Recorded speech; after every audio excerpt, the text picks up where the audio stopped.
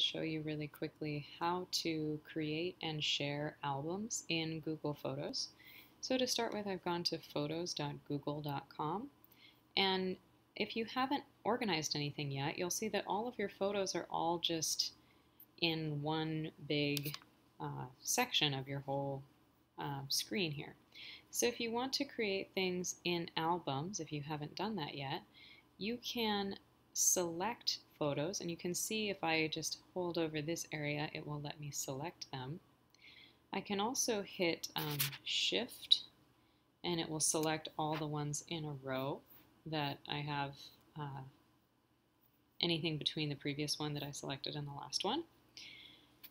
And then once I have the ones that I want here, I click the plus button, and I want to say Add to Album.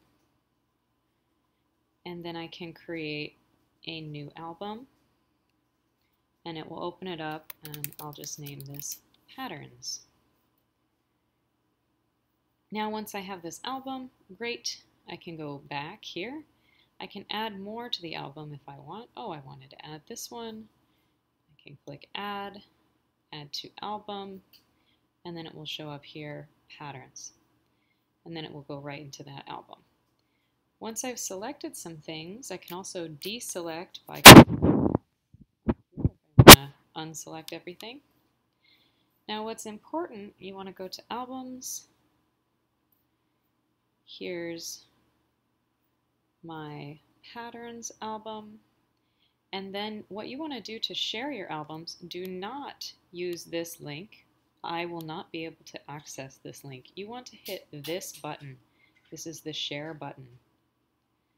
And then you want to hit this, which is Create Link. So you hit Create Link, and then this is what you want. This album is the photos.app.google blah blah blah blah blah. That's what you want your link to look like. You hit copy, and now it's copied to your keyboard, and then you want to paste that link into your blog. So do not just share from here. Make sure you hit the share button to make sure that we have access to it. Thanks, have a great day.